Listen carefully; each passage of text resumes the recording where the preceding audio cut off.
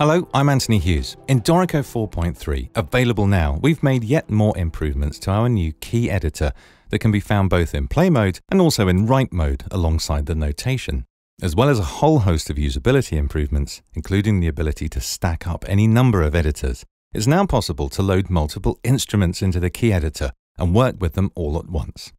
Let's dive straight in to see what's new. Prior to Dorico 4.3, the key editor view would follow your score selection when the link button was checked. In order to simplify things, we've removed that link button, and the instrument loaded in the key editor will continue to reflect what you have selected in the score. However, you can now also choose which instrument is loaded in the key editor by way of a new track selector control. If you don't want changes to the score selection to update the key editor, you can now lock the view with this padlock. This allows you to work freely in your score and retain the view you've set up in the key editor, even switching between write and play modes, perhaps to update the routing of a particular instrument. You can choose to work with a different instrument in the key editor, and the view remains locked. Quickly toggle between locked and unlocked views with the new command, accessible in the jump bar and for which you can set your own key command. And when locked, you'll notice a new checkbox that allows you to view multiple instruments. Check the instruments you want to add to the key editor, and you'll see their music appear in the piano roll. It can be very useful to see how your music is spread across the pitch spectrum and allocated to different instruments.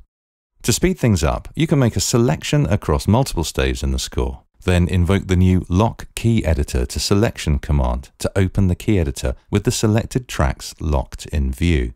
I've set an alias of LK for Lock Key Editor, which is especially handy being so close to the jump bar J key. The primary instrument will be the one most prominently displayed in the piano roll. However, notes from all instruments are editable.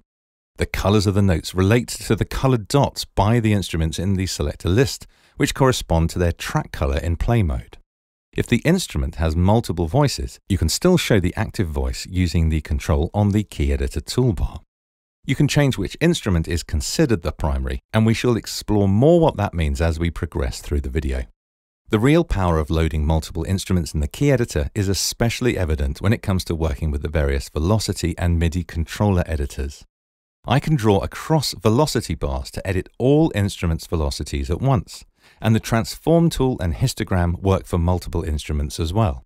When notes for multiple instruments occur at the same rhythmic position, the primary instrument is shown at the front of the stack. When viewing a MIDI CC editor for multiple instruments, drawing new points will add that automation data to all instruments, making it super easy to control the performance of whole sections of instruments. Where regions line up and match, they're shown in blue, and their points are editable. Where the CC data differs between the instruments loaded in the key editor, their output lines are shown in their track color, again with the primary instrument most prominent and displaying its automation envelopes, but none of the points are editable. You can use the Sync Region tool simply by clicking an envelope to push the automation data of the primary instrument to all other instruments in the key editor. Once synced, those envelopes will turn blue and the individual data points will become editable, with changes affecting all loaded instruments. You can also drag a marquee across a selection of points, and where that selection intersects with envelopes, the entire envelope will be synchronized. Alternatively, you can sync all of the data in an editor at once with this button. So if you have input automation for one instrument, this makes it easy to replicate to any other instrument. The Dynamics editor works in just the same way, but any matching envelopes generated by Dynamics markings in the score will be shown in green as per usual. So that's viewing and working with multiple instruments in the key editor. We've transformed the usability of the key editor in a number of important ways. Firstly, as you will no doubt have noticed, it is no longer required to switch the active section between the piano roll and the expression and CC editors. Instead, all editors are operational at all times. You can now load any number of editors into the lower portion of the key editor and freely resize them. So it's possible to load editors for velocity, dynamics, and any number of CC lanes as you need. You can even show the tempo editor here as well. Add a new editor with this button, and then choose what to display from the drop-down. Any CC lanes that already include automation data will be in the list, otherwise drill down to find the one you need. You can save the configuration of editors so they can be recalled easily in other projects. Editing notes in the piano roll is now much easier and robust, as we now identify the type of edit you're intending to make and prevent unwanted changes of pitch or rhythmic position. When editing velocities, you can now choose to modify the velocity of all notes or only those that are selected. This makes it far easier to, say, increase the velocities of just the top notes in a series of chords. It was already possible to set the maximum range of the tempo editor, but we now make it more obvious when tempo data exceeds it. The transform tool and histogram now work in the MIDI CC editors, and that even includes when working with multiple instruments. In this example, I can sync the expression automation data across this whole group of instruments, and then select the highest sounding instrument and use the transform tool to bring out just the top line.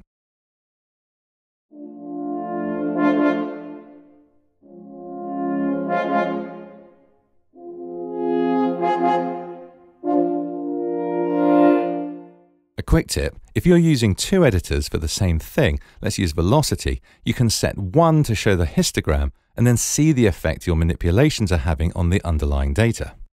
In order to make it easier to line up your edits across the various editors and ensure you're writing data to the correct place, we now show a crosshair aligned to the mouse pointer in the key editor.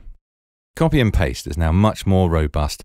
You can make selections in any part of the key editor and then paste to new rhythmic positions, even to different instruments or different editors. Dorico will know whether you're copying music within the score, and thereby respecting your preference whether or not to copy automation data as well, or within the key editor. Expression data will be pasted to the active editor indicated by the highlighted track header. We've made it much easier to navigate the key editor with new zoom controls and scroll bars.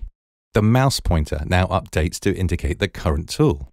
The key commands for changing the grid resolution now also work in the key editor, with Dorico knowing intelligently whether you're in the score or the key editor.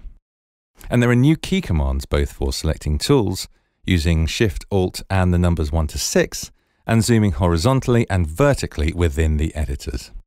I'd love to hear how you are using these new features, so please leave a comment and tell me which are your favorites. Remember to subscribe to our channel and hit that bell button to be notified of our new videos.